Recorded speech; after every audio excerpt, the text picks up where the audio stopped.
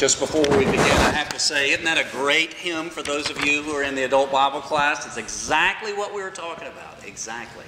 So, and for those of you who don't come to Bible class, maybe you should. All right. Grace be unto you and peace from God our Father and from our Lord and Savior Jesus Christ. Amen. Someone has said that 90% of the things that we worry about never even come to pass. Meaning that what we worry about has only a 10% chance of happening. The problem, beloved, regarding worry is not a material one. It is a spiritual one. And Jesus identifies the problem in our gospel reading today as that of us being of little faith. Let us pray. Dear Father in heaven, you have promised that your holy word, which goes forth from your mouth, will not return to you empty, but it will accomplish what you desire, and it will succeed in the matter for which you sent it. May your word have its way in every heart, we pray this day, through Jesus Christ, our Savior and Lord. Amen. Well, let me begin by saying the normal rub, as it were, between, say, evangelicals and Lutherans on the issue of baptism is whether or not God does the baptizing, where He does the work, or whether God does nothing, leaving you to do the work. Now that right there is the big divide on the subject of baptism. Whether God does it for you or you do it for God. Lutherans simply believe what the Scripture says, that when the Word, that being God's name, is added to the water, that water is then splashed on the infant or the adult. And when it is, everything is washed away because there Jesus touches them. And touched by Jesus, one receives the forgiveness of all of their sins, is rescued from death and the devil, given the Holy Spirit, given eternal life, given salvation. What we like to do is ask questions about the one being baptized. Say an infant, for example, and I know probably some of you have heard things like this. Questions like, did the baby deserve it? Did the baby earn it? Did the baby choose it? Did the baby recognize it? Did the baby understand it? Gang, if the questions are all asked about the baby, you always come to bad answers, bad conclusions.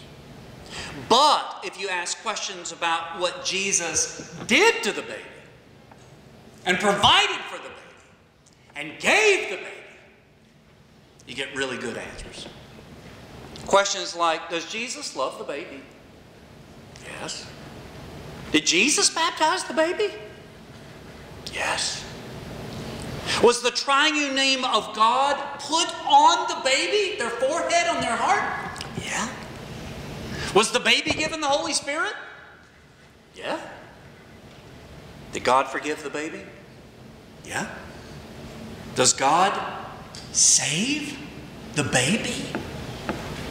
Yeah. Yeah, He did. And through His work in baptism, God brings forth faith in the heart. It was something that once was not there, just like creation itself. Let there be light. What was there at creation? God's Word, God's Spirit, and water. Creation is a picture of baptism. And what comes forth when you have that combination together? New life. That's exactly what we see in baptism. God brings faith into the heart. His promises call forth faith. Isn't it good to know that faith is not a test that you need to score like a 95 or above to get past the pearly gates?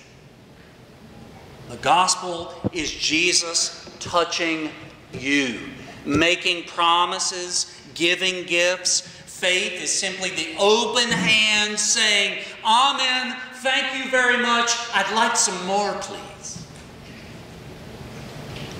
So we have been given faith.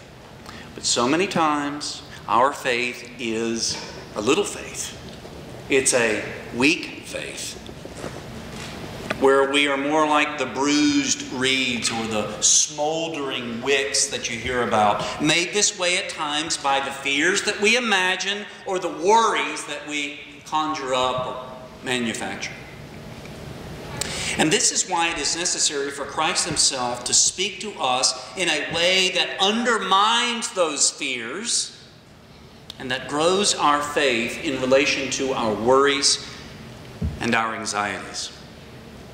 Now just imagine Jesus' original audience, rather. Life was very hard for them. Their worries might have included, would the dry, dusty ground produce enough grain for bread? What about the olive oil and the vineyards? Would they provide this year? Would there be enough fish caught in the Sea of Galilee? Would the sheep produce enough wool to clothe the family? Is there enough money to pay the Roman taxes? And I'm sure the list could go on and on. And in our age of advanced technology and better dental hygiene, do Jesus' words no longer apply to us? Absolutely not. There's a whole host of things to worry about. Things like, is this winter going to be harsher than in years past? Or what's going on in the political sphere that's bearing down on our country right now? What about the economy? The retirement funds, or really what's left of them? The bills that pile up each month. Healthcare, my goodness, lots to worry about there. Death and the grave, all bearing down on us all. Don't worry? Jesus, you got to be kidding. There's so much to worry about, and we do. Worry is a cancer of the soul, consuming us from the inside, and it leaves us with sleepless nights and churning stomachs and headaches from time to time, heart palpitations, and loads of stress. Yet Jesus uses a series of gentle, rhetorical questions. He invites his disciples to remember that they are living under the Father's daily care. In verse 24, you heard it, Jesus says, no one can serve two masters. Jesus doesn't say, don't serve two masters. He says, no one can do it. This, of course, was common knowledge. It would be impossible, say, to have a slave to split his loyalty between two masters. But then Jesus identifies those two masters by saying, no one can serve God and money. Though our sin is that we repeatedly try to do so. You know, we tend to think the solution to our worry about money is just to do what? Get more money. I had more money, I wouldn't have to worry about the lack of money I have now. But get this, if you get more money, guess what your new worries become? How do I keep it? How do I keep my brother-in-law from finding out about it? It's terrible. We just trade one worry for another. That's how it is when money becomes an idol, fearing and loving and trusting in money above all things. Again, the solution to worry is not the physical, it is the spiritual. It is a matter of little faith. And so the solution that Jesus gives is to recover, or rediscover, I should say, rediscover our Father in heaven. To consider his generous nature, his giving spirit. To be reminded that all things are given unconditionally to unworthy people like all of us, and to know that the one who pays such attention to the details will not overlook the big picture, which is you. This is all a refresher course on the nature and the character of God. The church I used to serve at in where was that? Topeka, Kansas. There was a triptych over the reredos. It was a triptych, a different stained glass, 3 different panels, one in the center, and it characterized some things about God. And one of the ones that always stuck out to me was this open hand. It's just a stained glass of an open hand. just reminding us all of the generous nature of God. You see, because the question is, what is your Father in heaven like? And here it is. It's all given. Moreover, if He's taken care of the big things, that being the important things, and that He's given you life, the forgiveness of sins, He's rescued you from the devil, taken care of all of those major, eternal things, then He's not going to forget the minor things. It is a common way that Jesus argues from the lesser to the greater.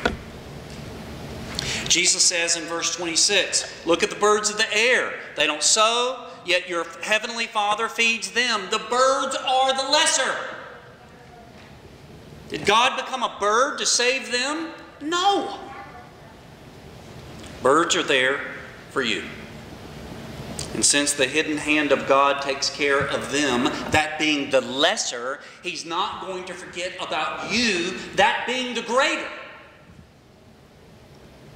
Even says, are you much more valuable? Are you much more valuable than they? The question answers itself. Of course you are. Verse 27. Can any one of you add a single hour to your life? Older translations say a cubit. And this was the measurement of a king from his elbow to the tip of his finger. God numbers our days. And all of our worry, all of our fret cannot add one more cubit of length of all of our days. Your life is in God's hands. It's not yours. And that's how secure that it is. Verse 28, Jesus asks, why do you worry about clothes?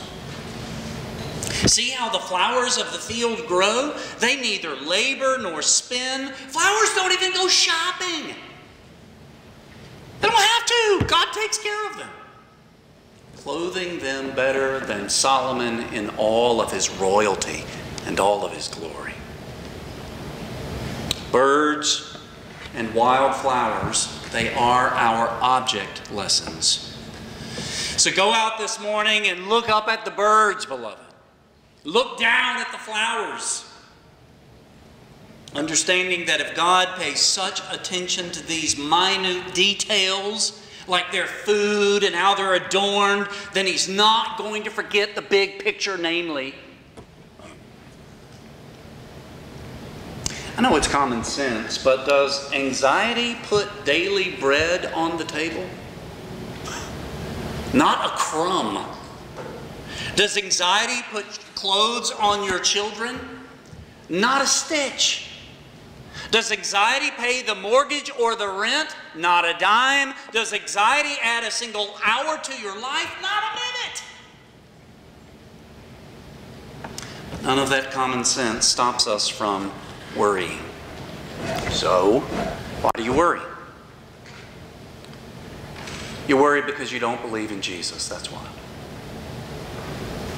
You tend to think God needs your help.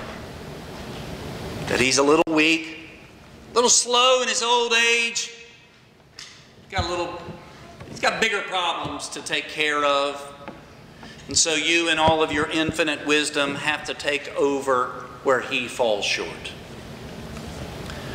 None of that is true.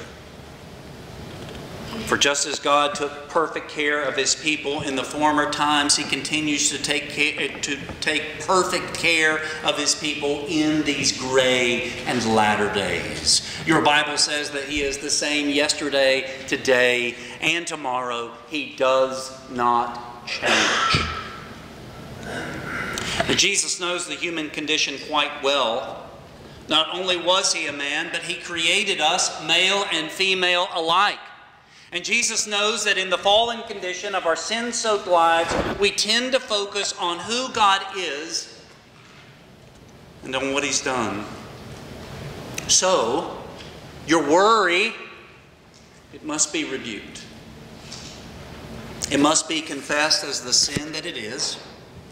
The sinner then turns from his or her worry, confesses it, and receives God's forgiveness and strength to begin anew, to start over.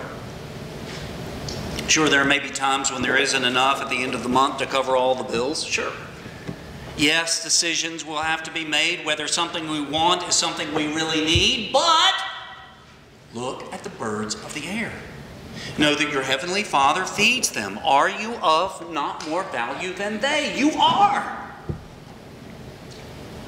For you have the true God, a loving heavenly Father who loves and cares for you, even sending his only Son to die on the brutality of the cross for you, purchasing your redemption so that there is nothing left for you to do but believe. Amen.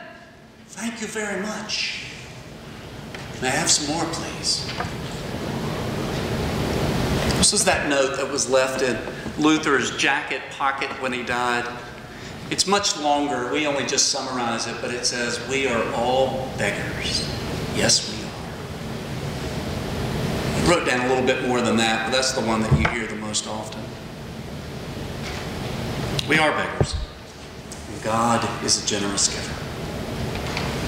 Well, let me just say that verse 33 is the punchline. He says this, "But seek first his kingdom and his righteousness, and all these things will be given unto you as well."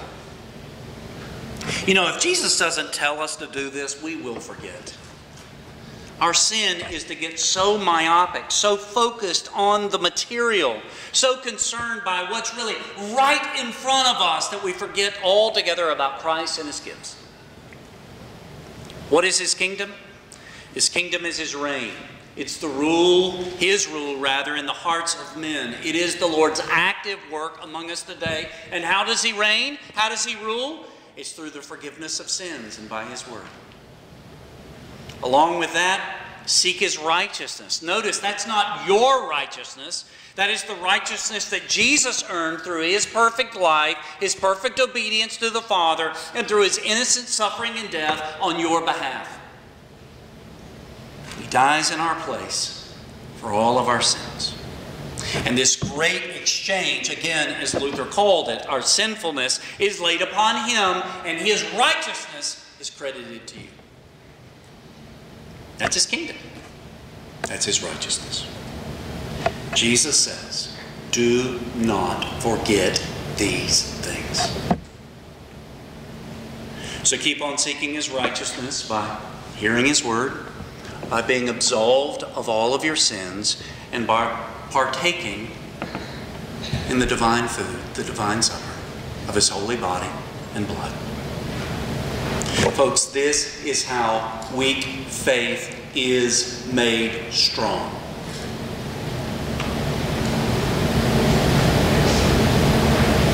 So when the faith becomes weak, what do you need? Word and sacrament. Word and sacrament. Again, everything is given. God continues to give his life to you with grace so overflowing that your cup will never be empty, but will always run over. You see, because through Christ, our good shepherd, surely goodness and mercy will follow us all the days of our life, and we will dwell in the house of the Lord forever. Forever. In the holy name of Jesus, amen. Now may the peace of God, which passes all understanding, guard your hearts and your minds through Christ Jesus our Lord. Amen. We rise for prayer.